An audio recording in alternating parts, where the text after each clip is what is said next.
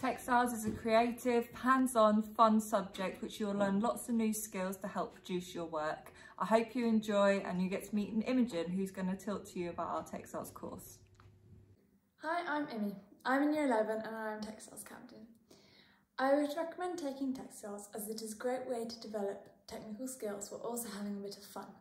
It allows you to have an artistic break during the school day, and the course is structured to help you develop your own ideas and get creative. In class, you'll be guided through this GCSE by our wonderful teachers. When I took Textiles in Year 10, there was a lot of work. However, I would say my main advice is to keep on top of your homework and you'll be stress-free and having fun. Textiles also enables you to develop skills that are transferable in other subjects.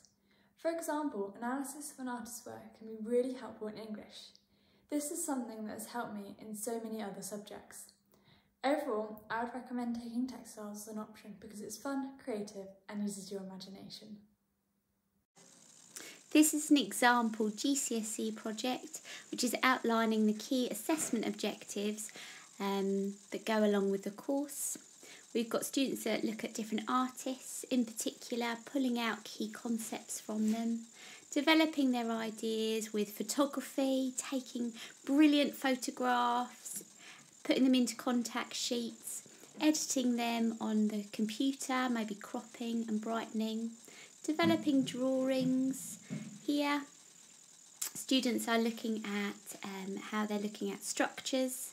This then works into textiles where they're developing their ideas into fabric with stitch and felting and sewing and embellishments.